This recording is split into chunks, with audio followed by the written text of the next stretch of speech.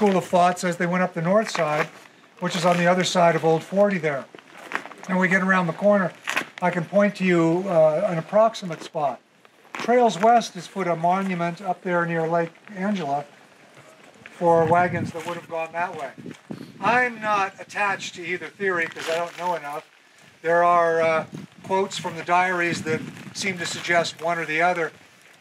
I kind of look at it better from human nature point of view. If I'm driving on a two-lane highway, I find it really frustrating because I'm always behind the slowest driver. And I want to pass. And I can't imagine that the wagon train people were any different. I can imagine that if you were eating the dust of the train in front of you, the first chance you had to peel off and take another route, you'd do it. So it may be that there were two routes up Donner Summit. We don't know the answer to that. But certainly this is an easier side. They wouldn't have come up through the center because it would have been too hard to do. But that spot I was talking about on the north side, I went out with the Trails West guy some years ago, and he showed me. We got off the road there, and then about 20 feet off the road, there's a rock that's about as high as this. And they used to go over rocks like that. They would put rocks in front. They would put logs up so that they could, the wagon wheels could get over it. And there are some rust marks there. And then more telling is that he pointed out to a groove in the rock. So if there were a lot of wagons going over, their iron tires would have put this groove in. And then he says, the width of the wagon's wheels then, the wheelbase, was 5 feet. And he goes 5 feet to the other side, and there's a groove.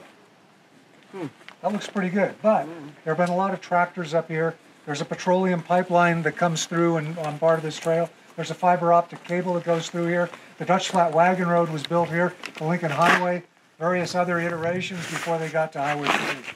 So we're probably never going to know the answer.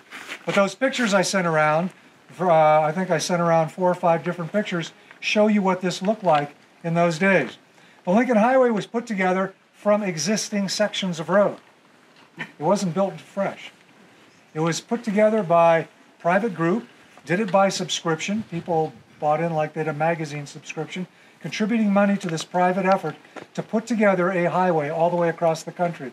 And it was the very first national commemoration for Abraham Lincoln.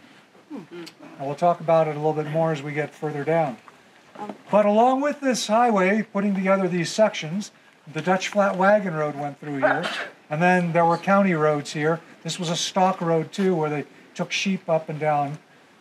This was used a lot before it got put together by the Lincoln Highway.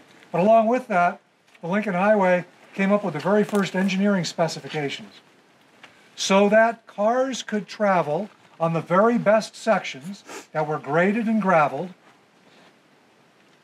35 miles an hour. Can you imagine traveling through Nevada at 35 miles an hour? Well, you wouldn't have, because that wasn't one of the best sections. Only about 1/3 of the highway was the best kind of section. The rest of it was something less than that. And we're going to talk about a story of that in a little bit. Trucks, the highway was engineered for trucks to go at the incredible speed of 10 miles an hour.